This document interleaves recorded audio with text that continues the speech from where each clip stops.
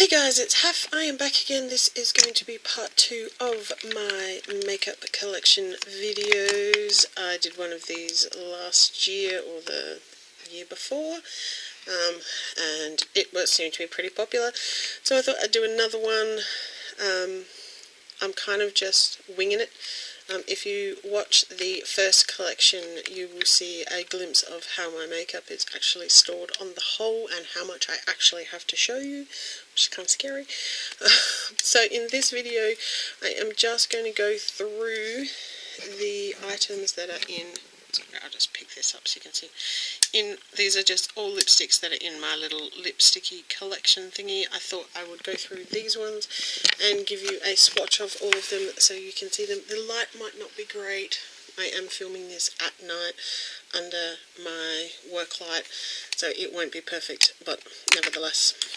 So if you want to see the majority of my lipsticks, this is not all of my lipsticks. This is just the ones that are in this holder here, because I have more lipstick than actually fits.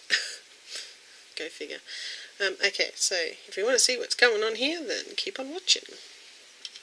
So first up, I have this little tiny sampler from Besame. This is actually becoming quite a popular brand now, which is actually quite interesting because I have had this for over a year now. I got it at the one and only beauty convention I've been to that was in Adelaide. These are just little samplers. They're not the nicest way of having lipstick, and as you can see, that got a little bit of dust on them. I don't really know why I keep them, but I do. And they're kind of hard to swatch, so, but we will attempt to. So that one there, that one is Red Hot Red. All of Besame's colours are based on lipsticks that were actually worn by movie stars or at a particular time in history. So the other one is Red Velvet. I do actually own 2 Besame lipsticks as well, which I will now show you. Like 2 full size, which I bought at that particular event. So they have the cutest containers. They're so gorgeous. The 2 colours that I got are Noir Red and Cherry Red. Noir Red is a very dark red. I guess it's very dark. It's very vampy. It's gorgeous, but it is very dark and vampy. It's not an everyday, at least I don't think. For most people, that is not an everyday colour. And Cherry Red is not like a bright red. I didn't actually go for the super bright reds. It's kind of more, still a dark, quite a dark kind of red. But I still love both of them. I just don't wear them very often. So those are my Besame lipsticks. Then I actually have a 4th MAC which is not in here because it's currently in a project. Look, they're all dusty. The first MAC I ever got is this one here. This is Viva Glam Rihanna. This is a sparkly red little number.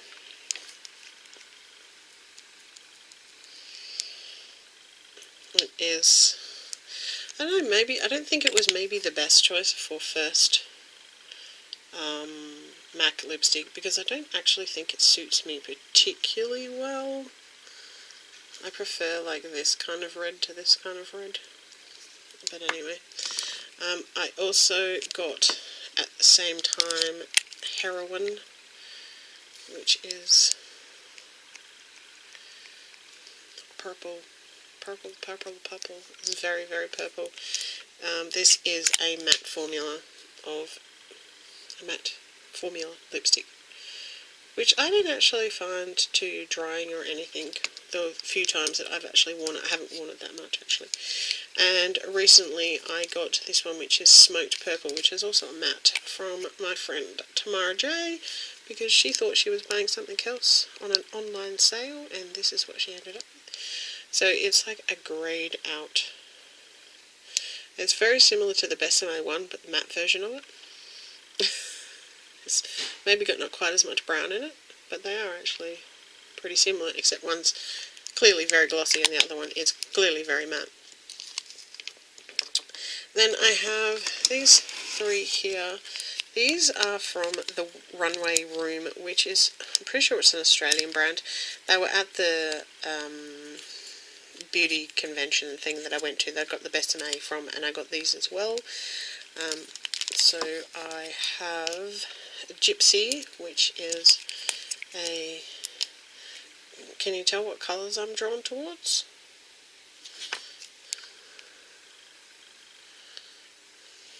It's like a berry kind of tone. I'm not predictable at all. Then I have the Duchess, which is actually, for me, a ridiculously nude lipstick. I'm not actually sure why I bought it, because it's not normally a colour I'm drawn to. But that's that one. Yeah, I'm not... It's nice, but it's not my fave. And then the Governor, which is a super duper bright pink. Look at that. Which is gorgeous. I do love a good bright pink lip. I have my faves. Okay, so what else have we got here? We have... This is one of my favourite lipsticks, even though it's not like a super bright lipstick or anything. I think this is the one that I got from Monica the Diva. This is Dragon Fruit from L'Oreal's Colour Riche Balm. These are such nice lip products. They're just very balmy and light and so easy to wear. I did actually have this in a project and was trying to use it up, and yeah, didn't actually use it up. But I did use a little bit of it. If you can hear that noise in the background, that is one of my children putting the kettle on because he's going to make his mummy a cup of coffee. He's just walked over and gestured at me. I have this other one from the Colour Riche Balm line. This one is Caramel Comfort. This is a nudie kind of colour.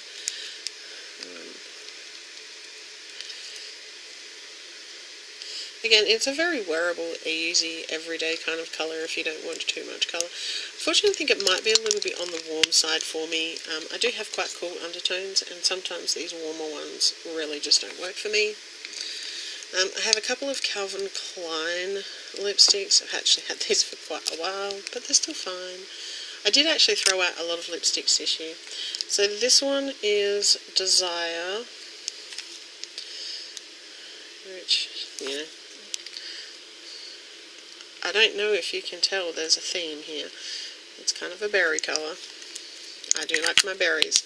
My favourite lipstick, like my first lipstick that I wore until there was none left, was actually a plum coloured lipstick. It was quite dark and I wore it all the time. Got myself in trouble at school for wearing it. This one is called Mesmerize. This one does not look like I've even done anything but swatch it, which is actually quite possible. It's not a bad colour though. So that's the other Calvin Klein. And then I have this Revlon, which is Tutti Frutti from the Colourburst Lip Butter line. I've actually worn this quite a bit. I like wearing this with like a purple eye, which is how I've been wearing the MAC one I'm currently trying to pan, which is, I can't remember the name of it, but it's basically orange as well. But I don't know how well you can see that. But it is a nice creamy orange colour.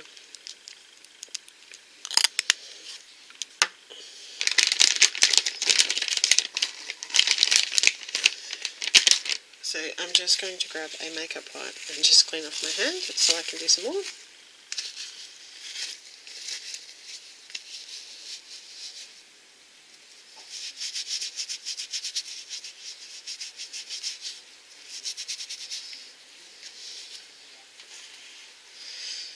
So there might be some staining on my hand, but that'll be fine.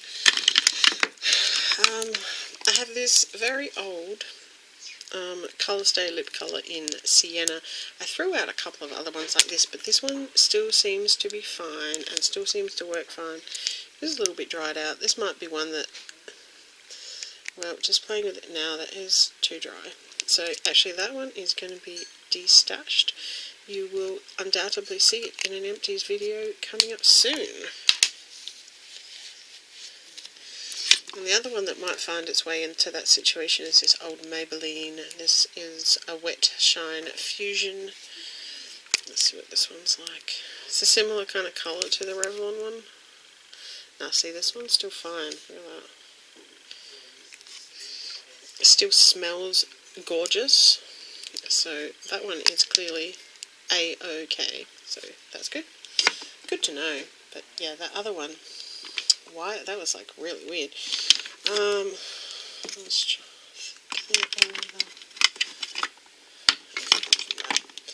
Okay, so I have these 4 Inoxes. Inoxa is an Australian brand that is quite popular. This one is in Gardenia, which is just a fairly nice neutral. Those who like a sort of darker pink,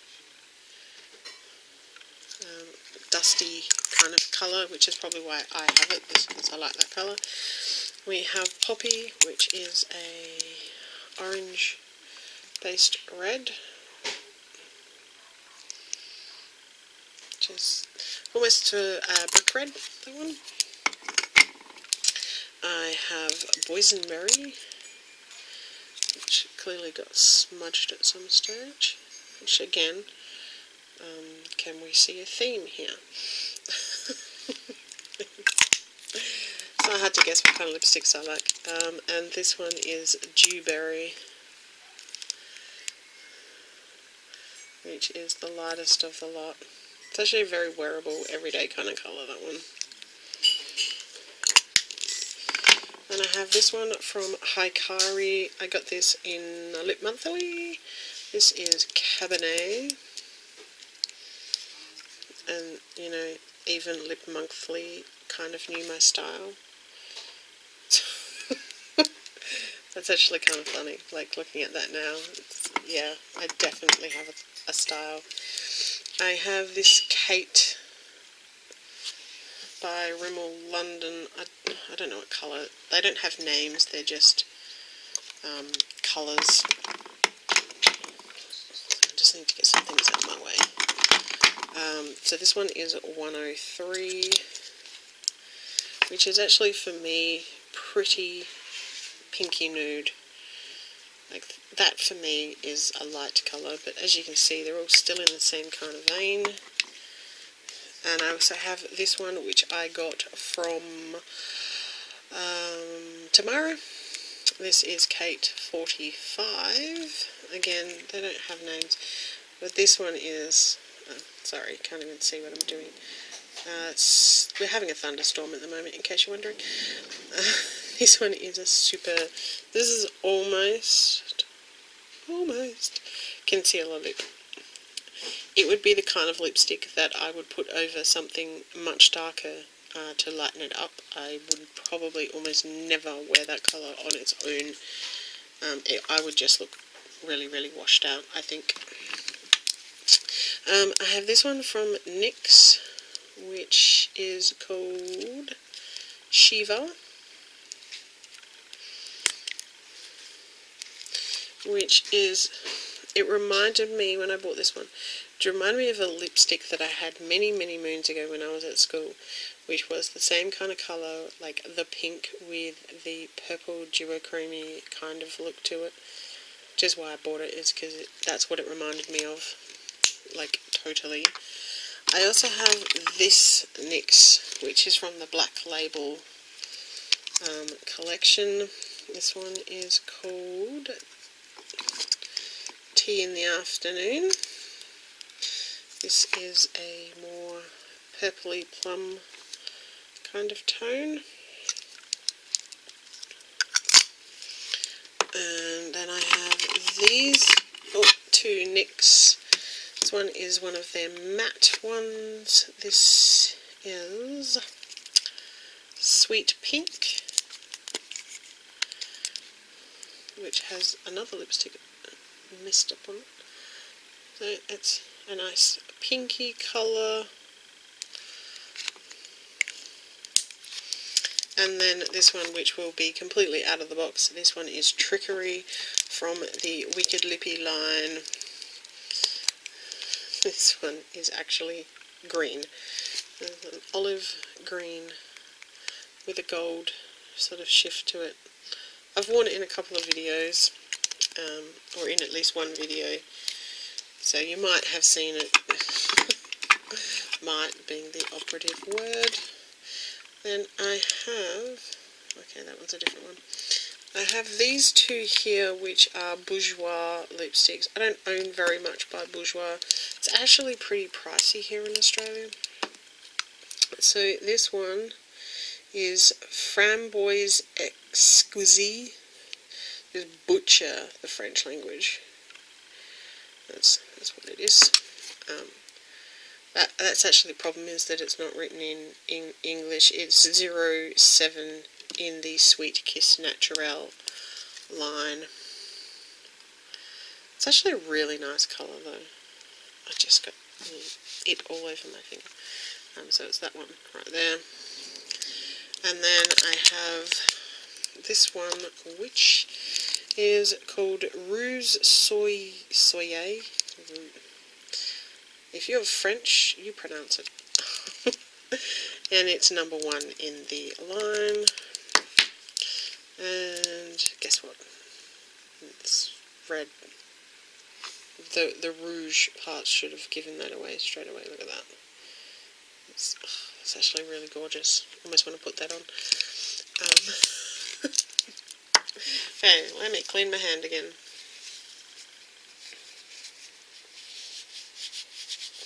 We're almost there. My camera is telling me that the battery is getting low, but it can get its shit together. Excuse my French. Okay, I have 2 of this one. It's exactly the same colour, I think. Neither one of them are actually open, I don't think, because I don't think I've actually worn either of them. I'm not actually going to open them. I'm going to leave them. You can see through the top that they're a pink. This is Petal Rebel by Colour Whisper, by Maybelline. So yeah, I haven't even swatched these. I haven't opened them or anything. I got 2 of them because it was one of those bulk deal things where you buy one and they give you another one. Yeah. This one is Colour Sensational by Maybelline in Beige Rose. Again, I'm not really sure why I bought this. It might just have been because it was on sale. It's a warm toned neutral that is going to be like concealer lip on me, but I could mix it with other lipsticks to make it wearable. Then I have these 2 Playboy lipsticks. I got these quite a while ago, but I have quite a bit of Playboy makeup actually, strangely enough. I have Ruby Red and in the pink. Guess what colour Ruby Red is? Yeah. It's actually a matte. I've actually worn this out. I wore it down the street and I got so many compliments when I wore that. And so many people saying how bold I was for wearing such a bright red lip. But because it's matte, it doesn't move around all over the place, so you don't have to worry about it being messy. That's the only problem with the Besame ones, is that they're quite slippy, so you do need to use a lip liner. This one is in the pink. This one is not a matte. This is more of a... It's a bit more sheer and a bit lighter and a bit of a more wearable, everyday kind of colour. And the last 2 lipsticks that are in this container are from Girly Cosmetics. These, I got both of these at the beauty convention that I went to. This one is Firecracker Red. It's actually an orange red with a gold shift to it. You can't even see that.